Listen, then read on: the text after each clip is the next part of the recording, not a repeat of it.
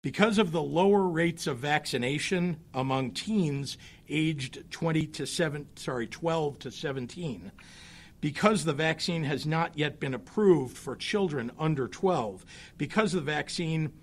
are many people who are reluctant across some of the districts to adopt the CDC's guidance, effective immediately, all P-12 schools and daycares in Illinois must follow the CDC guidance of universal masking inside, regardless of vaccine status. Today, I'm also announcing that Illinois will require